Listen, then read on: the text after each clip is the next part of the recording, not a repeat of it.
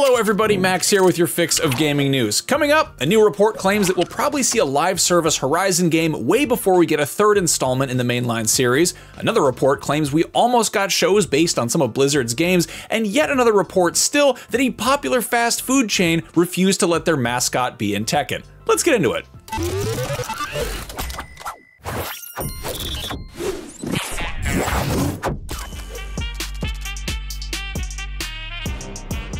Allegedly, an online game set in the Horizon universe is currently Guerilla Games' primary focus, which is kind of bad news for anybody hoping we'll get a single-player sequel to Zero Dawn or Forbidden West, because apparently that's still likely a ways off. Speaking on Spawnwave's Spawncast, Bloomberg reporter and games industry gumshoe Jason Schrier explained, quote, "Guerilla is an interesting place because they're working on this Horizon online game that ...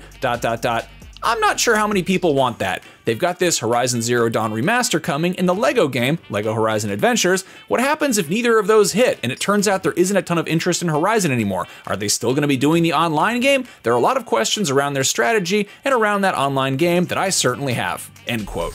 This isn't the first we've heard rumblings about a live service Horizon game, but it's frustrating news for anybody hoping that a multiplayer project wouldn't interfere with the mainline series. It's also a bit concerning given Sony's recent track record for live service games. There was Naughty Dog preemptively pulling the plug on that Last of Us multiplayer project, and then there was Sony pulling the plug on Concord just 2 weeks after it launched, and a while back we got an official statement that PlayStation had 12 live service projects in development but was only committed to launching 6 of them by the end of next year. I don't know how many of those are actually going to come out, but we'll have to wait and see.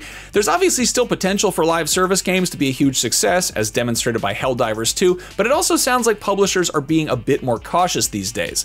Anyway, if you want more offline Aloy, Horizon Zero Dawn's remastered version hits PS5 and PC on October 31st, and LEGO Horizon Adventures is out 2 weeks later for both those platforms, plus Nintendo Switch. Apparently, we almost got Netflix shows based on Diablo, Starcraft, and Overwatch. This report also comes courtesy of Jason Schrier, who is currently making the rounds to promote his new book all about the history of Blizzard Entertainment. Schrier revealed this in a Reddit AMA, that the original Netflix series were in development, but were quickly scrapped after Activision-Blizzard sued Netflix for allegedly poaching their CFO, Spencer Newman. There's not really much else to the report, but it truly sounds like a missed opportunity. Blizzard cinematics have always been some of the best around, and fans have been clamoring for years to see them adapted into longer form content. So maybe we'll see some Blizzard properties pop up in Prime Video's Secret Level series? We'll have to wait and see. Anyway, you can expect plenty more juicy tidbits about projects at Blizzard that almost happened in Schrier's book, Play Nice: The Rise, Fall, and Future of Blizzard Entertainment, which is out a week from tomorrow. Finally, here's your wackadoo curveball news story for the day. Tekken development chief Katsuhiro Harada tried to get Kentucky Fried Chicken founder and mascot Colonel Sanders to join the fighting game's roster, but KFC said no.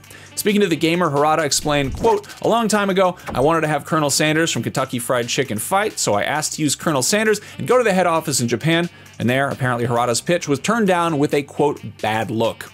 Weirdly enough, Colonel Sanders would eventually get a video game. In 2019, I Love You, Colonel Sanders, a finger-licking good dating simulator, was released on Steam, and not only did KFC okay it, they were the ones who commissioned it, so maybe they'll change their mind about letting the Colonel appear in Tekken. I would certainly hope so.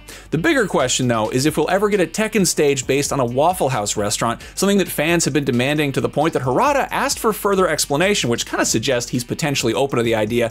Somehow, I think it's going to be harder to convince the Waffle House company to go along with that plan.